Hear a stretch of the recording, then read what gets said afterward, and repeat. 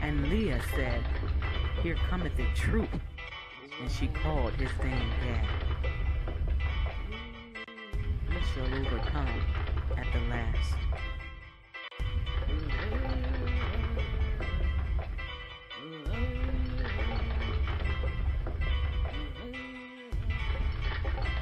Overcome, Gad, overcome. At least 82 people have been killed in a magnitude 7 earthquake that jolted the Indonesian island of Lombok.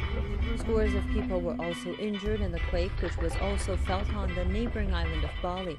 According to the U.S. Geological Survey, the tremor struck just 10 kilometers underground and was followed by secondary quakes and nearly 24 aftershocks.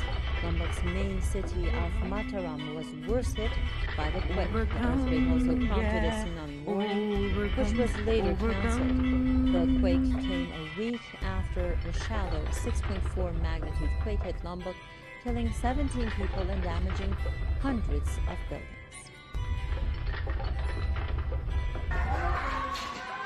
A terrifying ordeal for holidaymakers and locals on the Indonesian resort islands of Lombok and Bali.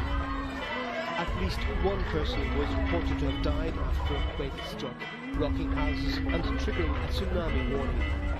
It came just a week after a magnitude 6.4 quake killed 14 people on Lombok. The latest tremor struck at a depth of 10 kilometers off the north coast of the island. The quake was felt for several seconds in Bali. It sent people fleeing onto the streets from restaurants and hotels. The islands are among the country's most popular tourist destinations and are crowded with visitors this time of year.